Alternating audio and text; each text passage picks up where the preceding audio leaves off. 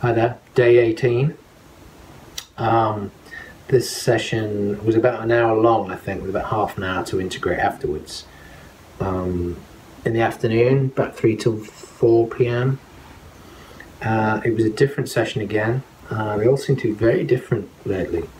I drifted a few times, but the breath worker kept bringing me back. He encouraged only breathing with the nose, not using shoulders or back to force the breathing, so none of this sort of...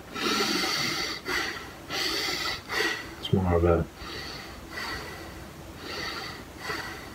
That's my chest and shoulders are moving naturally rather than me pulling and pushing.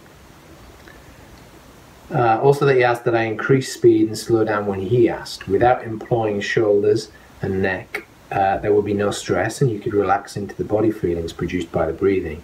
So he's learned how to breath work a little bit before doing the session. He's done his work in India, which I suppose is slightly different. I don't know why.